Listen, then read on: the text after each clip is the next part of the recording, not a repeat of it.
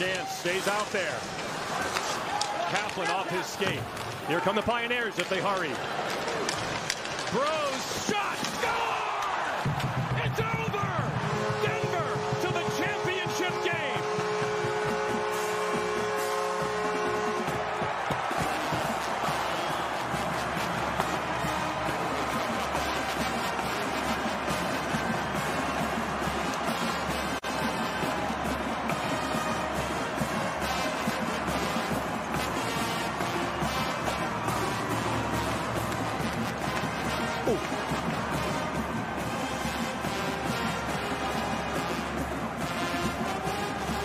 Tristan Broz began his college hockey career as a Minnesota Golden Gopher.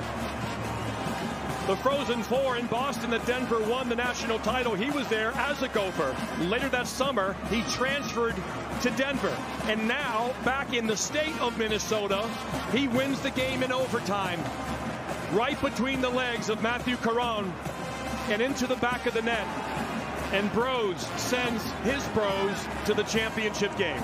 And look, it's the late change by BU. Butchie, you mentioned the long change to start overtime and how you've got to be so careful coming off if you're a defenseman, because you got to get back across the ice.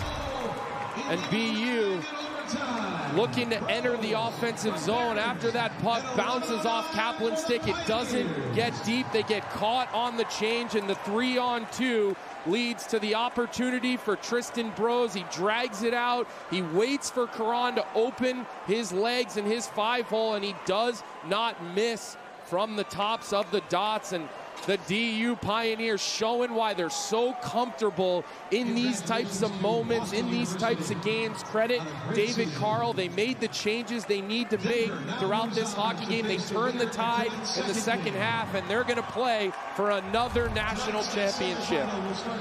Just a little bit of a late change, and that forced Cade Weber to worry about that guy on the right coming down. He had to retreat. He kept retreating, and Broz got closer and closer, and then with momentum, he ripped the wrist shot between the legs of Caron, who played so valiantly. Now the officials are over by the monitor for some reason. We have not started the handshake line yet.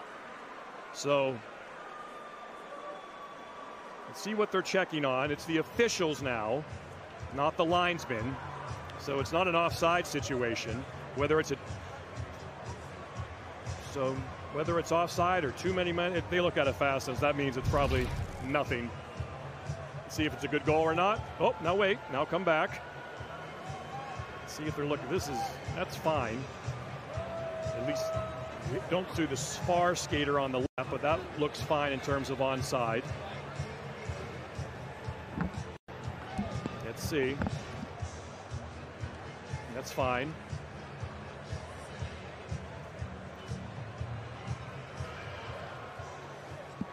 At the conclusion of the game, Boston University challenged for a missed major penalty. There is no missed major penalty. That sums up BU's night.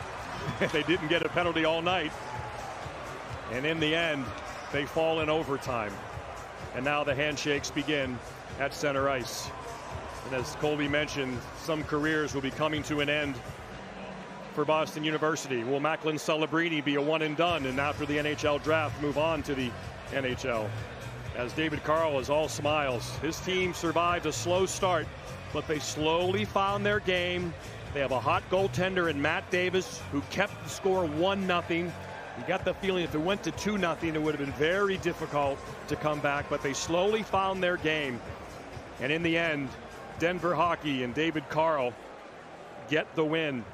And once again, they return to the championship game, trying for their second national championship in 3 years and seeking their 10th title in program history. Rough idea. Cool. Sounds good. And Colby Cohen is alongside the overtime hero, Colby himself. 15 years ago tonight, Colby scored an overtime goal to win the national championship, and he's next to Tristan Broz, whose overtime goal, Colby, gets them to the national championship.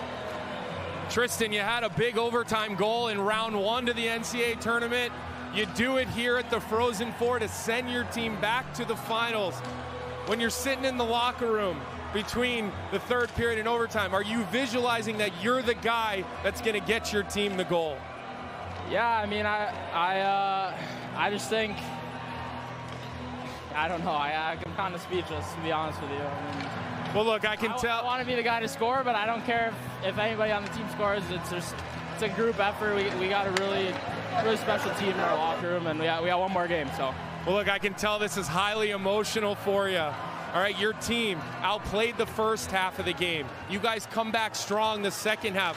What did David Carl say to you guys between the second and the third to flip the switch for your Pioneers hockey team? Stick with it, believe in each other, keep playing the way that we started to play in the second half of that second period, and just to do it for each other. Do you have a preference who wins the late game? No, it doesn't matter. All right, go enjoy. Congratulations. Celebrate with your team. Thank you. So guys, back to you. Thanks, Tristan Broz, second-round pick, Pittsburgh Penguins. So this was the call that BU, let's face it was a Hail Mary pass that they were hoping they might get a call. They hadn't gotten one all night, so maybe they thought this would be a bit of a head contact play right here on Celebrini. Nothing really. You see Celebrini try to sell it.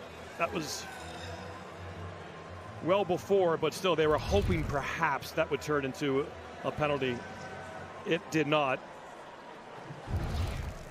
Here it is again, a different angle. Z Bouillon, Macklin Celebrini. There's a hit right there. And in the end, the officials, after going to review, and they had all these views that we have. We have over 30 cameras here at the Frozen Four. Not called, and again, Broz. He goes between the legs of Weber and between the legs of Caron. And it's an overtime winner for Tristan Broz, the second time in the NCAA tournament.